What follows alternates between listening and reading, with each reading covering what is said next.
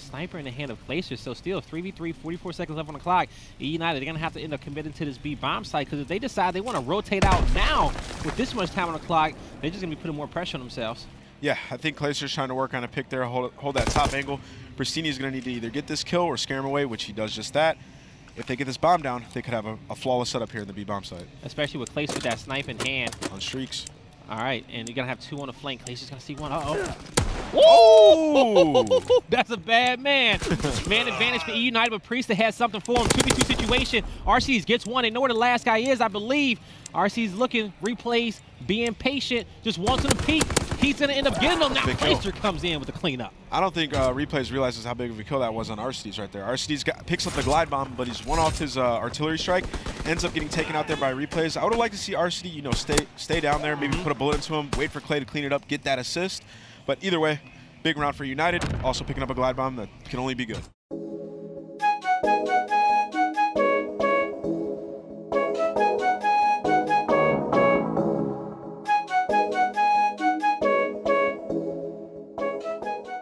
And you see, I see number 7 is Pristini. He's looking to say, hey, you know what?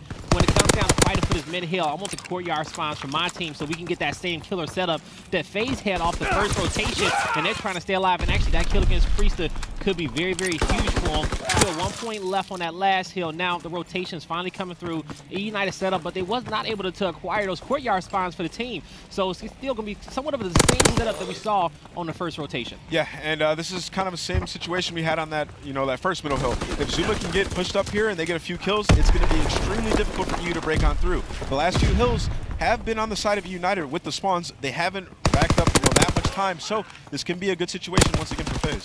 All right, let's see if FaZe can do what they did off the first rotation. They give us some time. You got Felony trying to be annoying, but couldn't kill Attach on that one. And Pristini, he comes through. And dive in. He stays alive there. Place is going to end up having his back, but Priest is still in the mix. Looking to get some shots over the top.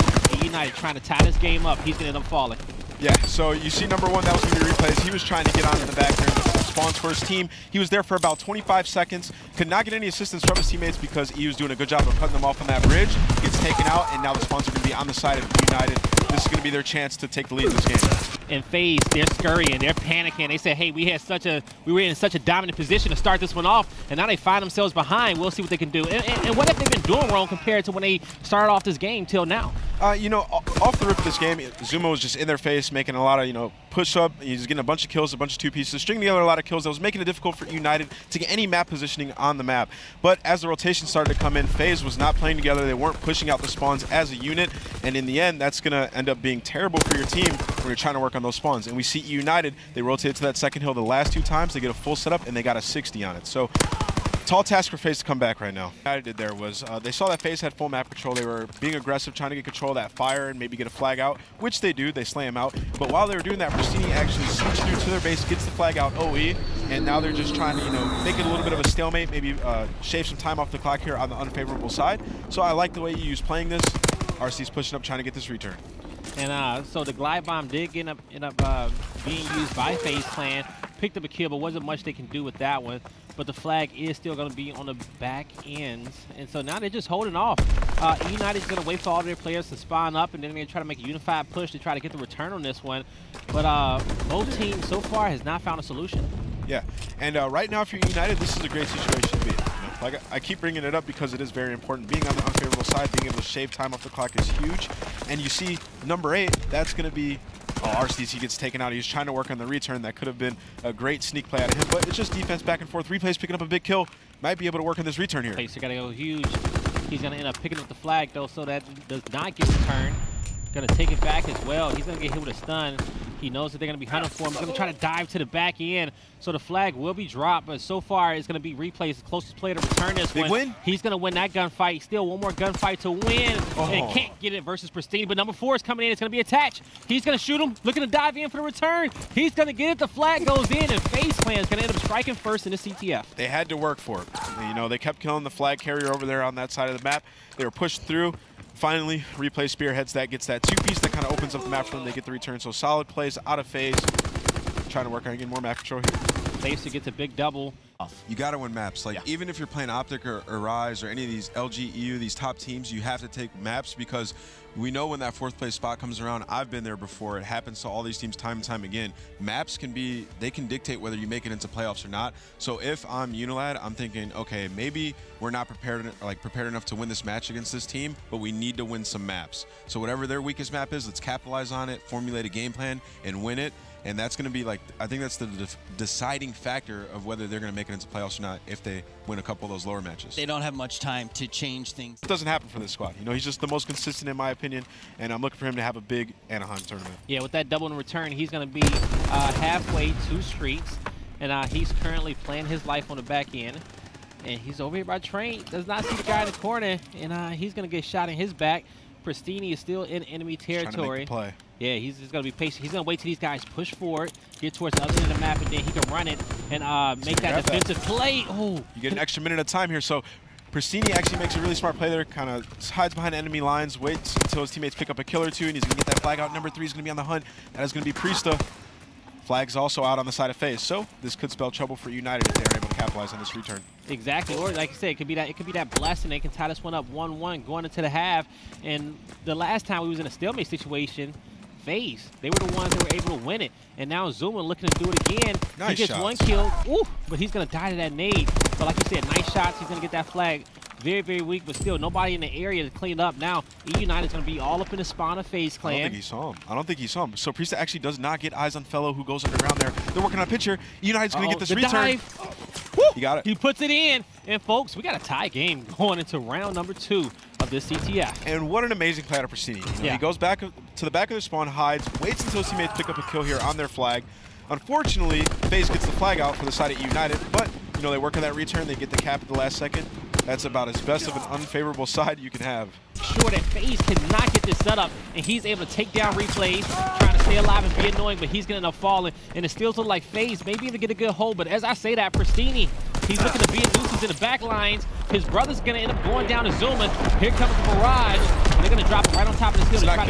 Trying to get FaZe out of it. He's still racking up time, but he's going to finally fall on that one.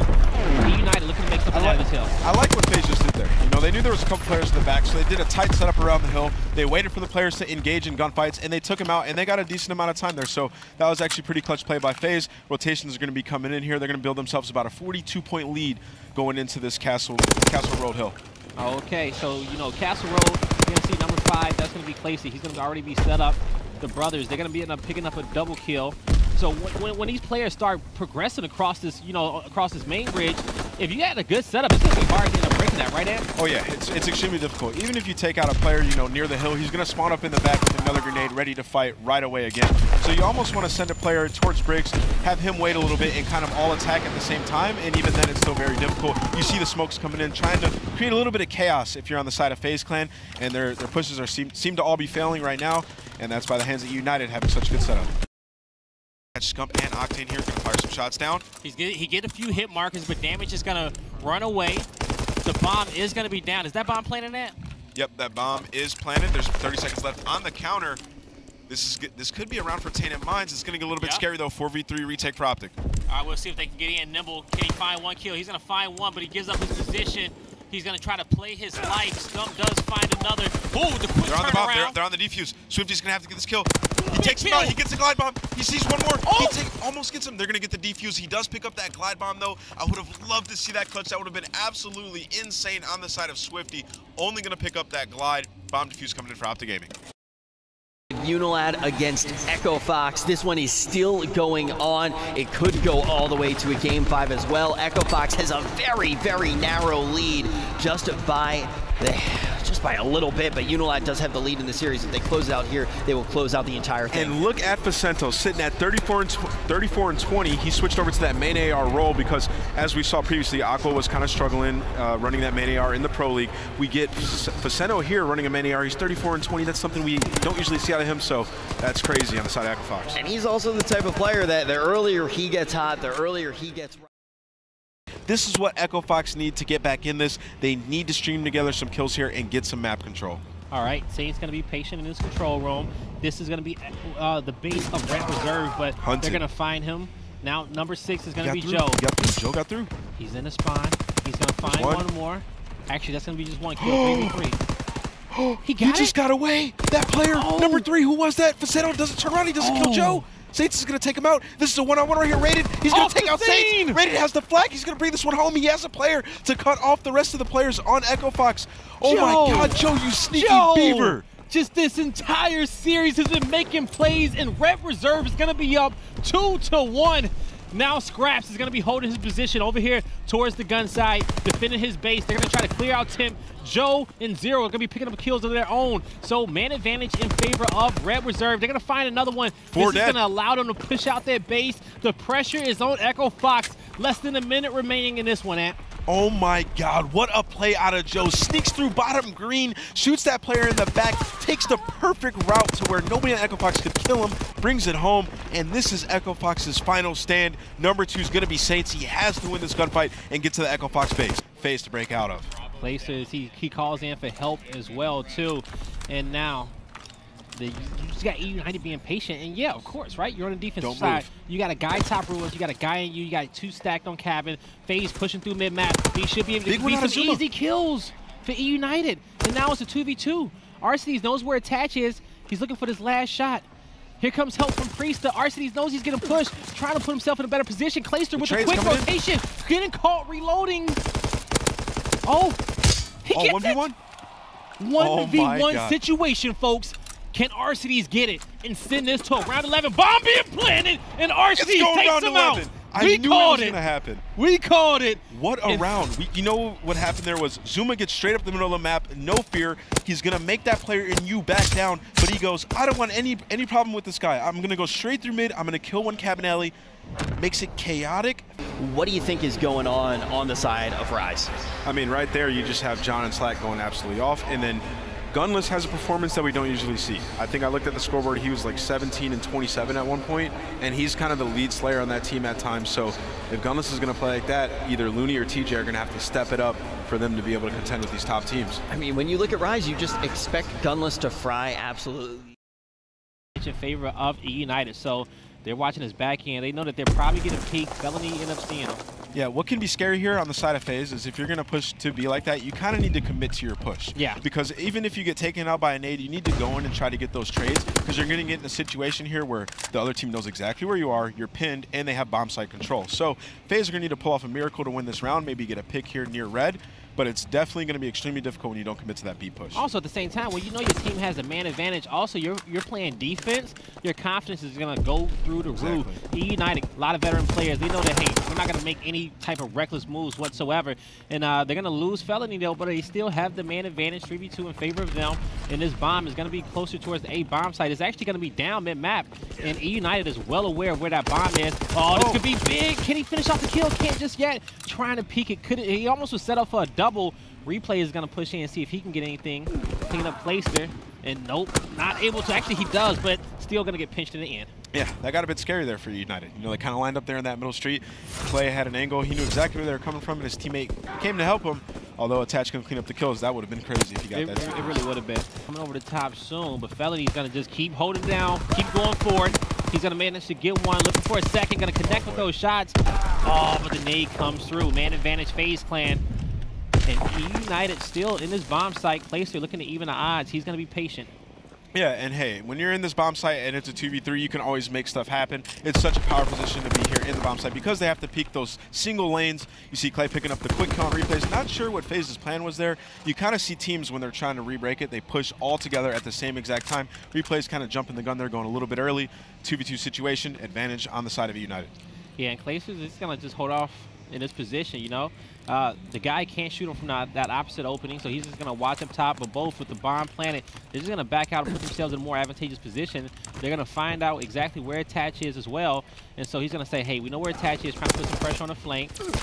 Oh, Attach is going to stay aggressive, too. He knows he got help coming. He's annoying. Oh. Yeah, Attach is trying to be a nuisance here behind this truck. By a little bit of time for Zuma. Zuma's going to push on up. Arcades gets away. He's working on more streaks as well. This can be a huge round on the side of Arcades. He's currently sitting at 9-1, all the confidence in the world. This is patience. See, this is where you just wait it out. Yeah, you know, right? What time should you go? What should you go check? About right there. There we that go. exact time, 12 seconds. And he's actually going to pick up this kill, I think. Nope, he doesn't want anything. I think he planted it, so if the bomb does blow up, he's going to get his streaks. There you go. He's gonna, and he gets the kill as well. So that may have him fully streaked out because you said as soon as the bomb blew up. The bomb didn't blow up, so I think Okay, he only got his glide bomb. I think he's going to be an assist or maybe one kill off the rest of his streaks. But extremely well played out of United. You saw they planted the bomb to where they didn't have to trap themselves. They can back up towards that defensive or offensive side and just play their life, which is exactly what they did. Worked out perfectly. So if his timing was right.